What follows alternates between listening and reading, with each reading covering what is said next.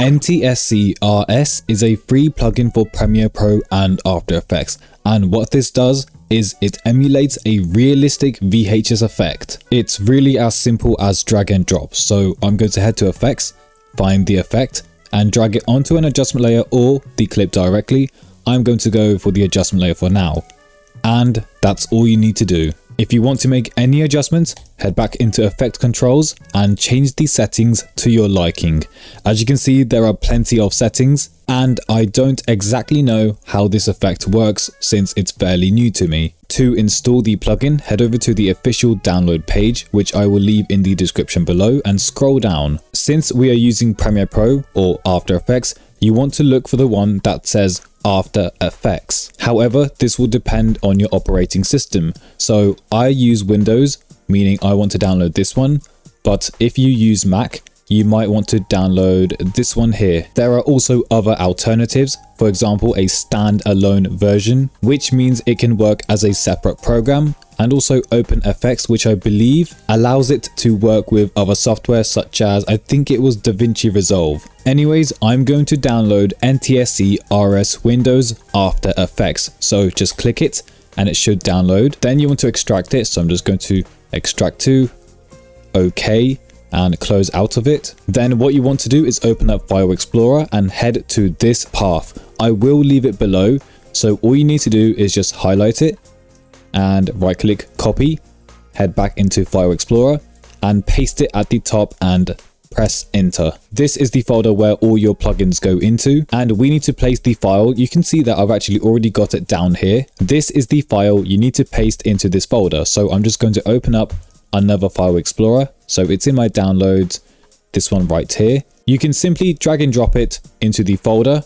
I already have it, so I'm not going to do that. Launch or restart Premiere Pro if it was already open. And what you want to do is head over to Effects and search for NTSC, and you're going to find it underneath Stylize. Most people, what they do is they drag it directly onto the clip.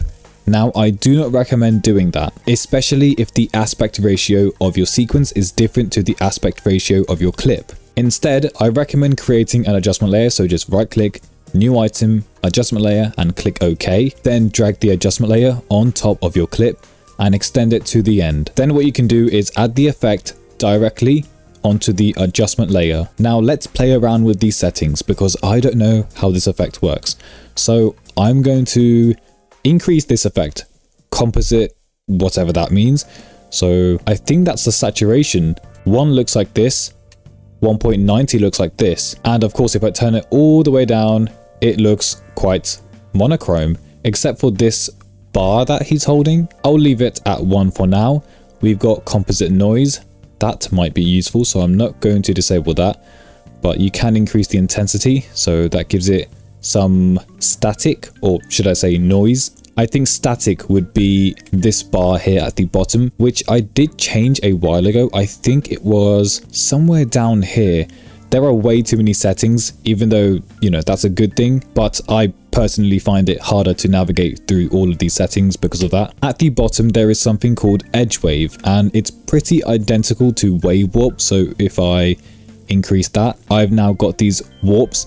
Even though I think it works differently to wave warp, it's almost like another layer on top. You can kind of see how it leaves a trail behind it, behind certain objects. In fact, anything that has an outline, I think. So you can see here around the arms as well. Check this one out. It's called ringing.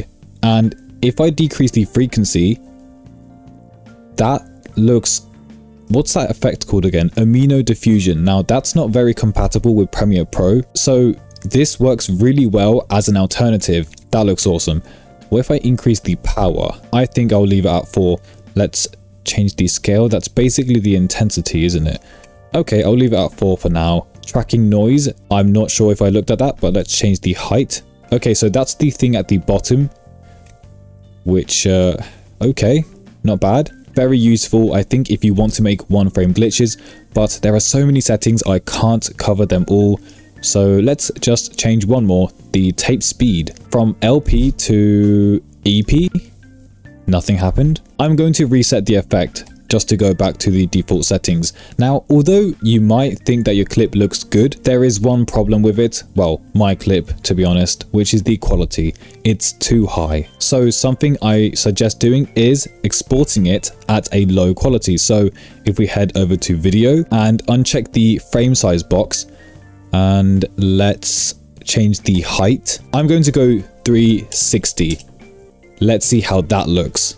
Check it out. Now that looks more like VHS to me. So if you want to go the extra mile, then turn down your frame size, which is the resolution. We could go even further and change the bitrate. So VBR, something like 2. Maybe that's a bit too high. We could try 1. And this is what the result looks like before the raw clip with no modifications, and after with the plugin plus the low quality export settings. Monthly supporters, thank you so very much for your support as always.